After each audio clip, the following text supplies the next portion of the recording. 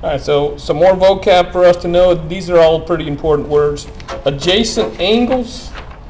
Adjacent angles are two angles in the same plane with a common vertex and a common side, but no common interior points. Kind of a long definition, but I think it's pretty easy to see what we're talking about. Adjacent angles, an example, angle 4 and angle 3. Angle 4 and angle 3. Notice they share this ray in between, but they don't share any points on the inside. Angle 1 and angle 2, again, they share this ray right here in the middle, but they don't share any points. So there's angle 2, there's angle 1, they touch, they share a ray, but they don't have any points in common. I'll keep referencing these two pictures at the top. Two angles on the same plane with a common vertex, common side, but no common interior points. Okay, what does it mean to be a linear pair? A linear pair, a pair of adjacent angles. Okay, now we know what that means. They have to touch, they share a ray, whose non-common sides are opposite rays. Linear pairs, two angles that touch, they share a ray, and they make a straight line. Angle 3 and angle 4, right there. Angle 3 and angle 4. This is a linear pair. Their non-adjacent sides are opposite rays. They make a straight line. So if I add up angle 3 and angle 4, it's got to be 180 degrees. It makes a straight line. Vertical angles, two non-adjacent angles, so they don't share a side, formed by two intersecting lines. Angle 6 and angle 12. They're opposite from each other. So here's angle 6 and angle 12 at the top. Angle 6 and angle 12, they're opposite angles. Those are vertical angles. 7 and 13, also vertical angles. And note this is very important. Vertical angles are always congruent to each other. That's important. Complementary angles, I don't think this is new for most of us. Complementary angles, two angles whose measures have a sum of 90 degrees. So two angles that add up to 90 degrees. So I can look at angle 1 and angle 2 up here. Angle 1 plus angle 2 must be 90 degrees. Those are complementary angles. Supplementary angles, again, I think most of us know what supplementary angles are too. They're two angles whose measures have a sum of 180 degrees. So angle 3 and angle 4 up above, like we already talked about, linear pairs are supplementary. They'll add up to 180 degrees. So that's vocab we got to know. I think most of us are okay on complementary and supplementary. Those first three, adjacent, linear, pair, and vertical angles, we have to know. Pretty important. All right, so why do we care and how do we use that? Okay, so here's the problem. It says find the complement and the supplement of each angle. Remember, complementary angles add up to 90. Supplementary angles add up to 180. So if this is the angle that I have, the complement, I could take this angle, add it to the complement, and it's got to be equal to 90 degrees. And I subtract 26.8 from both sides. X is 63.2. So the complement of 26.8 is 63.2. To find the supplement, we do something very similar. So now I take the supplement, so 26.8, the angle that I start with, plus the supplement equals 180. Because supplementary angles add up to 180 degrees. Subtract 26.8 from both sides, and I get X equals 153.2. So I just found the complement and the supplement of 26.8. Okay, now let's just do the same thing with angle N, but angle N is 2y plus 20.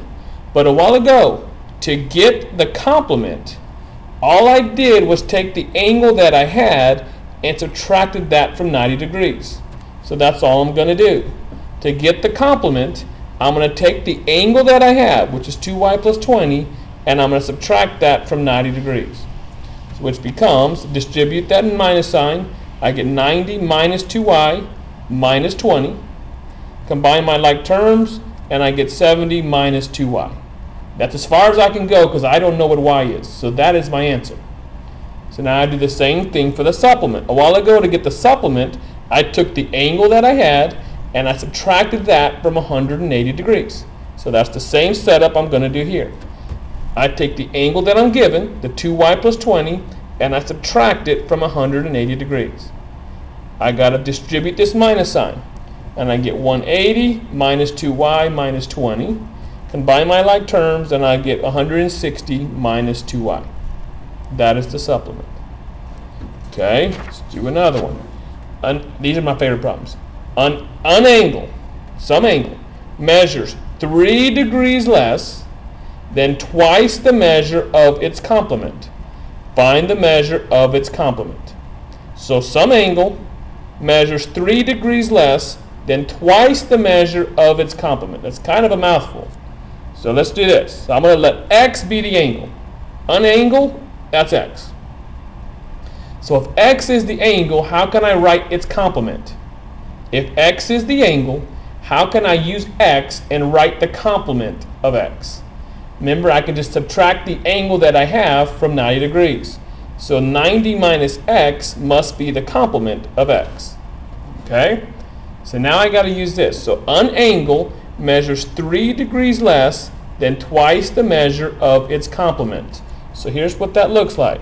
So an angle, that's x, measures 3 degrees less than 2 times its complement. Its complement is 90 minus x. 2 times that is that 2 out in front, and then it's 3 degrees less than that. So an angle is equal to 3 degrees less than 2 times the complement of the angle. Okay, now it's an algebra problem that I got to be able to solve. I distribute the 2. 2 times 90 is 180. 2 times negative x is minus 2x. I still have the minus 3.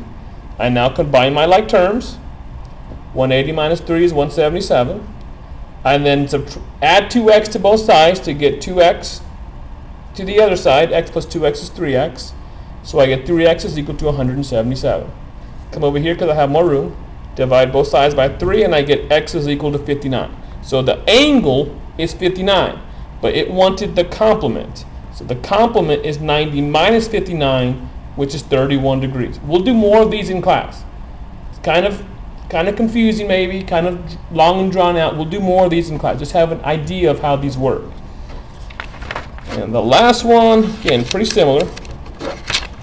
An angle's measure is 12 degrees more than half the measure of its supplement. Find the measure of the angle. So there's an angle. An angle, I'm going to call it x. So what's its supplement? How can I use x and write the supplement of x? I'll just take 180 minus x. So if x is the angle, 180 minus x has to be the supplement. Okay, so now I got to use this. An angle's measure is 12 degrees more than half of the supplement. Okay, so an angle, x, equals 12 degrees more than half the supplement. And this is the supplement. So x equals 1/2 the supplement, which is 180 minus x, plus 12, because it's 12 degrees more. I distribute the 1/2. 1/2 times 180 is 90. 1/2 times minus x is negative x over 2. And I keep the plus 12. Combine your like terms. 90 plus 12 is 102. I then multiply both sides by 2 to get rid of this fraction. So multiply both sides by 2 to get rid of the fraction. And that's what I come up here and did. Multiply this side by 2. Multiply this side by 2. So 2 times x is just 2x. 2 times 102 is 204. And 2 times negative x over 2, those 2's are going to cancel, leaving me a negative x. Add x to both sides, you get 3x is equal to 204, and x is equal to 68. And that's all they wanted. They wanted to know the angle. We found the angle. It's 68 degrees. Again, I understand these might be confusing for some of us. We'll do more of these in class.